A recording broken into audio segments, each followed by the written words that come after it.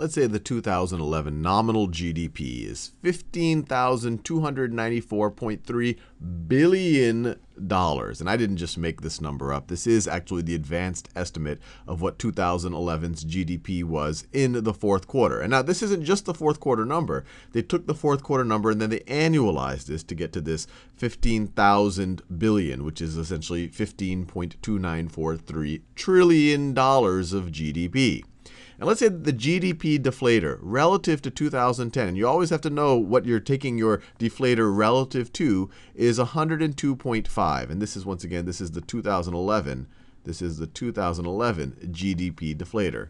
And one way to interpret this is, if the base year is 2010, that means that prices in 2010 could be viewed as being at 100, and that now that we are in 2011, we are at 102.5. Or another way to think about it is that the general level of prices, and we've already talked about this, this is not an easy thing to measure, but they've attempted to, that the general level of prices has gone up by 2.5%. Went from 100 to 102.5.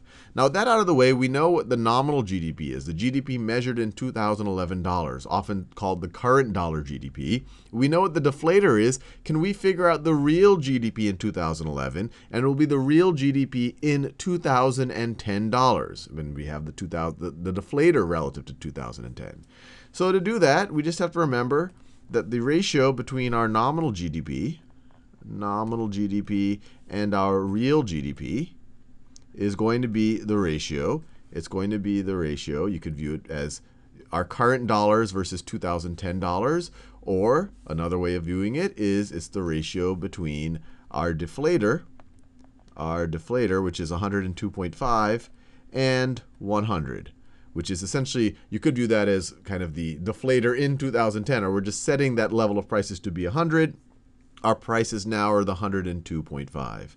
So thinking of it that way, our nominal current dollar GDP is $15,294.3 billion, or you could view that as 15.2943 trillion, either way. Our real GDP is what we want to figure out. We do not know what this is. And we know our deflator. We know that things have gotten 2.5% more expensive, or that our deflator is 102.5. 102.5. And then we can just solve for the real GDP. And the 102.5 over 100, you might be able to do this one in your head. This whole expression right over here just becomes 1.025. And so you have this 15 point something trillion divided by the real is equal to 1.025, or you can divide both sides by 1.025 and multiply both sides by the real GDP. So let's do that. Let me scroll over to the left a little bit. So I'm going to multiply both sides by the real GDP.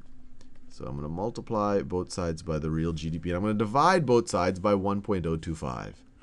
1.025. 1.025. Now, of course, this cancels with that. That's why I multiplied both sides by the real. And then this cancels with that. And we get our real GDP. I'll just swap. Well, I'll leave it over here. Our real, let me do it in that same blue color. Our real GDP is equal to our current dollar GDP, $15,294.3 billion, divided by essentially the ratio between our deflator and 100, divided by 1.025.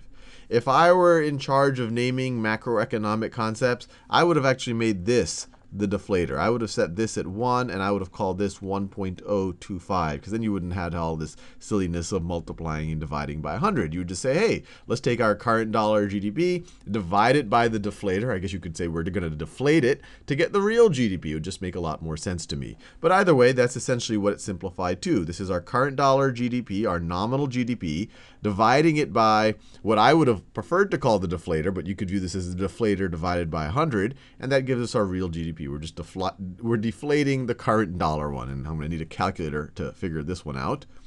So let's get the calculator out. So we'll just do everything in billion. 15,294.3. This is in billions, or divided by, so our answer is going to be in billions, 1.025, gives us 14,921.3. So let me take that off the screen so I can remember what that says. I have a bad memory. All right, so this is our real GDP. Our real GDP is equal to 921.3, so I'm rounding, billion dollars. That is equal to our real GDP. 14,000 billion or 14.9 thousand billion is the same thing. You could also write this. This is the same thing as 14.9213